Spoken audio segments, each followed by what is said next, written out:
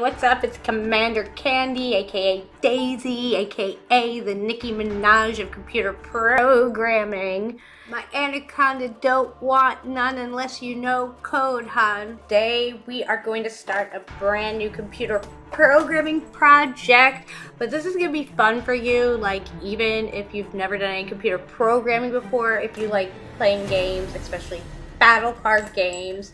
We're going to make a web browser battle card game. First, we have to decide on some things like what we want the rules to be, how we want it to play. You're going to learn like a few things. You're going to learn basic computer programming logic, and you'll learn web development and some game dev principles. And basically how we're going to do it is we're going to come up with the rules for the game. And then I'm going to show you how to take those rules that we have written in English and use logic in order to turn them into JavaScript functions. And it'll be fun. And we can add more later. We want to start with a little bit more basic, because anytime you're making any application, your first run, you don't want to implement everything, right? You want to start off with the basic skeleton and then keep adding, and then you know you always add and change. If you look at any most any popular game or website application, they change a lot, right? There's always alterations being done, make it look more modern, make it run faster, better, add in new features. Paladin commanders. Join me on Twitch on Tuesdays and Thursdays from 12 p.m. till 4 p.m. Eastern Standard Time. We are building a battle card game together live on Twitch. You can follow me on Twitch at twitch.tv/daisychaincosplay. Not only are my viewers going to be there with me through the entire game development process, from the start of the planning through the final revisions, but you guys are also going to help me make the game. My viewers are creating cards, creating rules, creating powers. So come join me. The project just started, so now's the perfect time to start watching and help me make ccBattleCards. Don't know what we've been doing? You can go to codingcommanders.com/battlecards and it will explain it all to you. You can also find it by googling Paladin Hatnix. Commander Candy's Paladin card is named after the legendary Linux gaming streamer. Do you like adventure, strategy, and roleplay? Hatnix only plays the best games, so follow him at twitch.tv/Hatnix. The front-end technologies that we're using include vanilla HTML, CSS, and JavaScript. We'll also be using JSON files, and I'm using Pencil Sheet, which is open source software available on Linux operating systems in order to do graphic design and photo editing.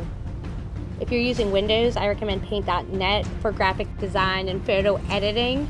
It is available for $6.99, or if you don't mind using an old version, you can get it for free at oldversions.com.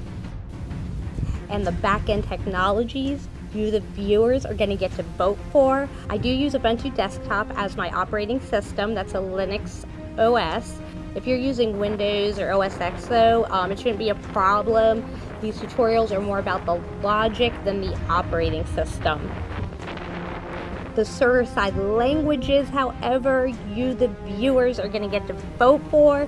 For our server-side language, we can do it in either Node.js or PHP. You decide. And for our database, we're either going to use Postgres or MySQL. Make sure you come to the stream so you can vote. Why use vanilla JavaScript?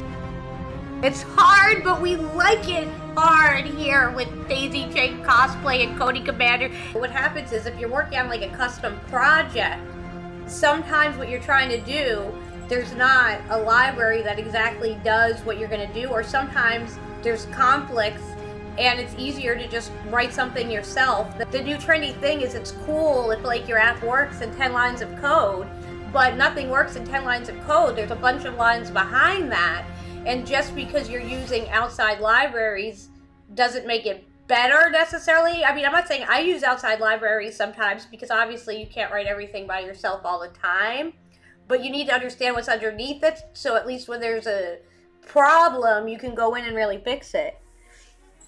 That's just what I found when I was working professionally, and I got kind of flustered because I got to be like the go-to person, and so like I had my own work to do, and then like I had other people always coming to me with their problems because I'm the one that could brainstorm, but then my brain's got to leave what I'm supposed to do and go into them and solve their problems, and then like I was a woman and they were all men, so they all made more money than me, and I don't know. Yeah, that's why I kind of got disgruntled.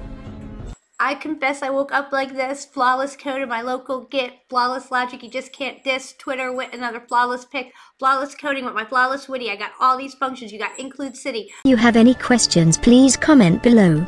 Don't forget to like, subscribe, and comment.